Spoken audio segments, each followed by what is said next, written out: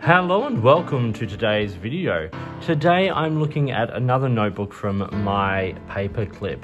myPAPERCLIP is an Australian-based company that make really affordable and really good quality notebooks. At the moment, their biggest sort of way of retailing is through their website, so I'll link to that below. But keep an eye out in retailers because I think this brand is destined to be well represented, shall we say. The book I'm looking at today is the Signatire series, and this is the eco-friendly version, the Eco. I'm going to talk about this notebook. I'll give a brief rundown of its parts and features, and then show some paper tests and stuff in the back. So, it's got rounded corners. This has one of those like card style sort of covers. Nice elastic in the same color. There are a couple of different color options of this. This is the Kingfisher version. I think the camera is picking it up much more blue. It's kind of like a more turquoisey blue. It's got the myPAPERCLIP sort of logo there on the back. And yeah, so rounded corners, page up to the edge, simple binding, all of that kind of stuff. When you open it up, you get a basic sort of end page, and I like the fact that all the print in this, including the lines, this is the line version, is like in a really lovely matching kind of turquoisey, tealy blue. You get a little bit, the website, all that kind of thing. You get, this book belongs to, and then in the back, you get a little bit more of that same social media kind of stuff. As I said, this is the ruled version, and with a little encouragement, it does lay flat. It's, sewn bound and all that kind of thing, so it's sturdy, it's going to last, it's well made, and the lines go right to the edge of the page. The myPAPERCLIP notebook uses a 7mm rule, which I think is a nice width. It's big enough that if your handwriting isn't tiny, it can fit quite comfortably, but you still get a decent amount of lines on the page. And that's the basics of the notebook. You've got a ribbon here, which is once again in that same matching color. And then if we turn to the back, you'll see where I've done some writing tests and got a bit of information here.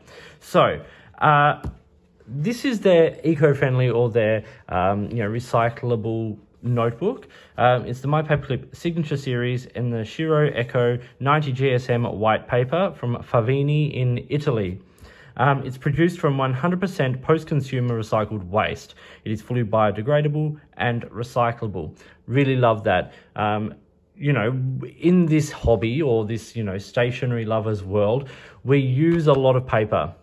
And it's always great when companies, A, use recycled paper, B, give some thought to it, and its, appropriateness for a range of different writing instruments. A lot of recycled paper is not great quality and everything kind of bleeds and feathers on it. And myPAPERCLIP have sought out a paper that actually performs pretty well, as you'll see in a little bit.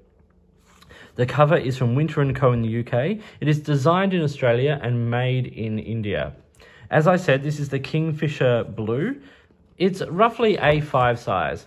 So it's 148 by 210 millimeters, which comes out at about 5.83 by 8.27 inches there. It has 192 ruled pages, a good amount of pages, and particularly for this price at $30.90 Australian. There aren't a lot of notebooks that stay around that $30 mark, particularly notebooks of this quality. Once you start to get into some of those more luxury priced brands, you're not necessarily getting a better performance from the paper, nor better build quality or design elements and things like that. So this is a really reasonably priced notebook. I've done a little bit of a scoring and sort of a little checklist at the bottom here, which just gives a little bit. So for ghosting, I've said 7 out of 10. We'll see that in a second. It's actually pretty good. It's a decent weight paper, decent thickness, so ghosting isn't the worst I've seen. Fountain pen friendly, I've said yes at 7.5 out of 10 for your everyday fountain pens and then your everyday rollerballs, ballpoints, that kind of stuff. This notebook really does perform quite well. If you're using big, wet, stubby nibs or flex pens and things like that, this may not be the best option for you. A lot of that will depend on the wetness of the pen and that kind of thing. But for everyday writing, which is what this notebook is for, and this brand is for. This is a brand that you can take in your bag. You can, throw it around. You don't have to be afraid to use it. At this price point, it's very, very affordable.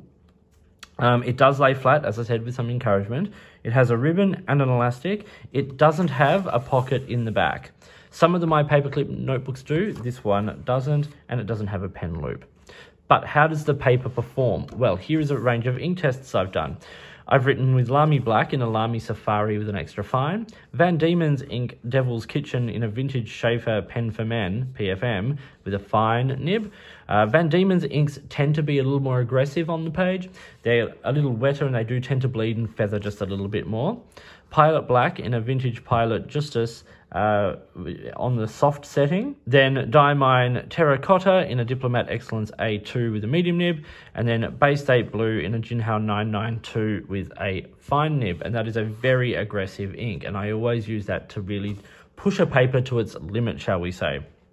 I then use a Bastion ballpoint, a Lamy rollerball, a Muji 0.7 gel pen, a Kakimori fine liner with fountain pen ink Platinum Chukuro ink in it.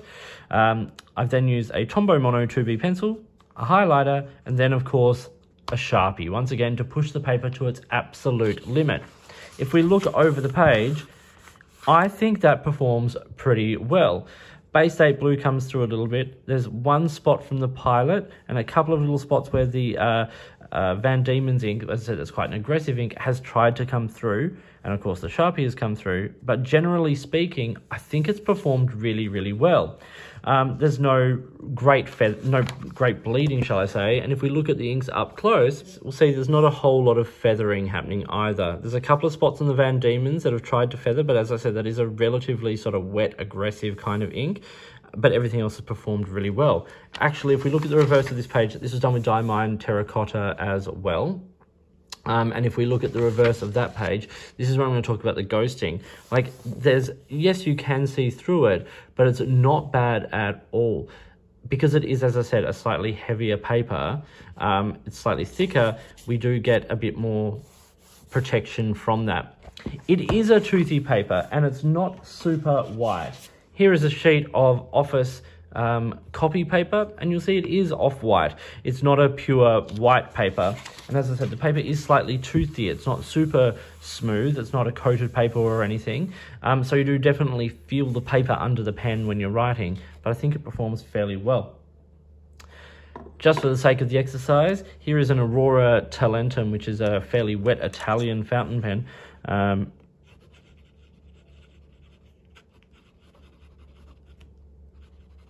With Diamine handle from the music series. Lovely ink. You can hear the feedback on that paper. And here is a Scrivina EDC fountain pen with Robert Oster. Let's do RO, we know what that means these days. Chicago, from the US Cities series of inks. You can definitely hear the feedback on that paper. It's not unpleasant, and if you're using particularly smooth nibs and things like that. And then I just have an Ellington Pens fountain pen here this is another Diamine Monaco Red.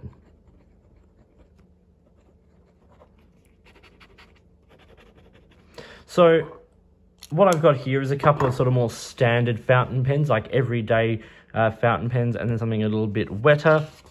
And if we look at the reverse, you can see that wetter nib has sort of come through a bit, but the others have performed pretty well. A couple of spots from the Monaco Red, but really nothing too bad. It's certainly much better than a lot of recycled paper on the market. So it's very, very impressive what they've been able to do here at myPaperClip here in Australia. So this was the Signature series from the Echo line.